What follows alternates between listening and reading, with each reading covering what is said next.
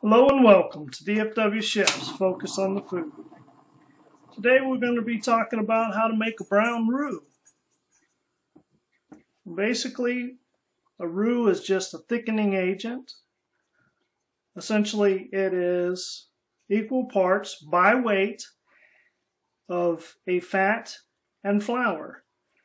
Now the fat could be in oil, though I don't really suggest it because it doesn't really give it a good flavor. You can also use clarified butter, certainly acceptable, or straight butter to give you a little extra flavor in your sauce, though it's probably not good if you're trying to lose a few pounds. But we're going to go ahead and get started here. So the first thing we're going to do is go ahead and melt down our fat.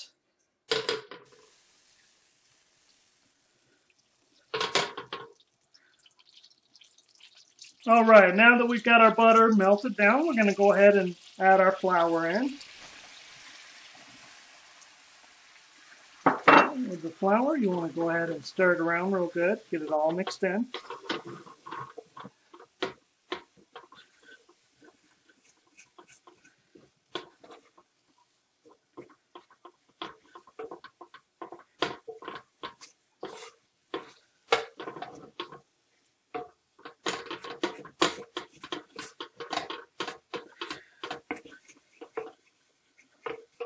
Now, as we're going through and making our brown roux, it's going to actually go through the different stages here, the most popular stages, I should say.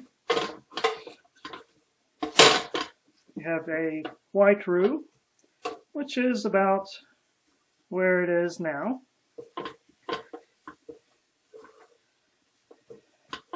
If we cook it a bit more, it'll turn into a Blond Roux. I'm going to turn our heat back here a little bit because we don't want to burn our roux. It will become very bitter.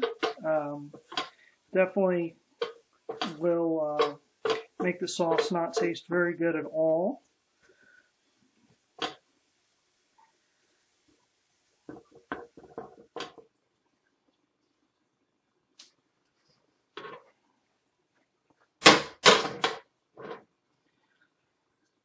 Alright, now here we have our finished product.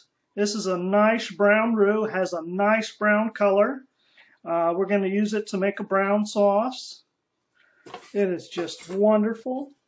You can see the change in color from the beginning, where it was very white in color, was, started out as a white roux.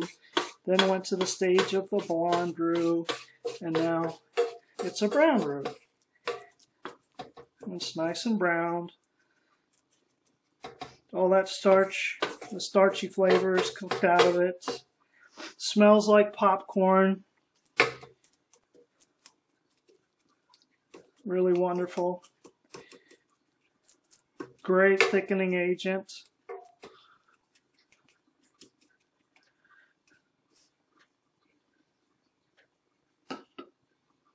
All right. Well, thanks again for joining us. Thanks for watching another episode of DFW Chef's Focus on the Food. Definitely appreciate you joining, subscribing, liking, and commenting.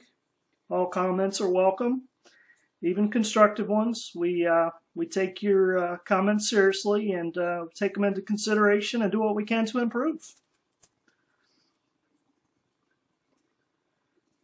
And it looks like Ginger is going to say hi. Hi, Ginger.